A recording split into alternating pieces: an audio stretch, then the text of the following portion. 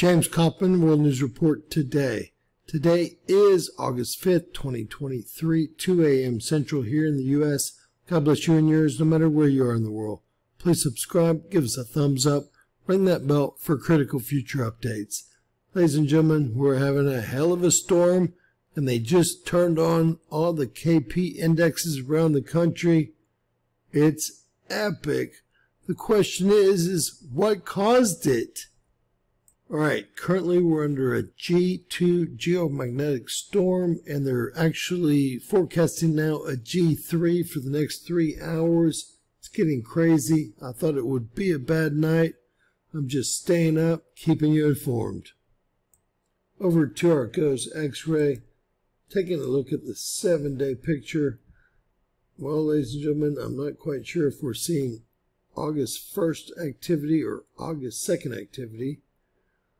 August 1st was the day we had 7, maybe 8 M flares. That was followed up by 5 more M flares on August 2nd. And we've leveled off since then as 3380 has gone around the limb.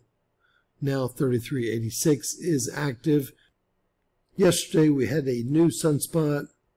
They got more complex as it moved towards the western limb facing the gas giants.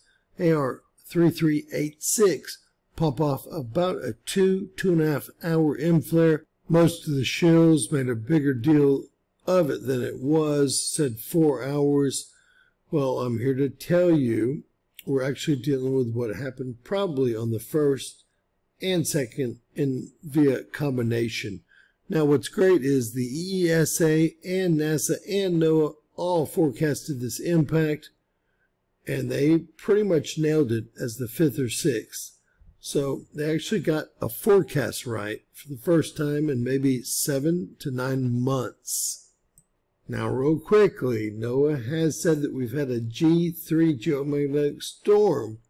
Although we have not seen that on the KP index, it might be the next actual bar added after our very strong G2 storm. So what else are we seeing here? Well, they're actually predicting more G3 for tonight. This is a very strong geomagnetic storm hitting Earth in the form of a coronal mass ejection, i.e. plasma. Hopefully everyone is not awake as I am. God bless you guys. Please share, subscribe, and always remember that anything is possible in Bizarro World.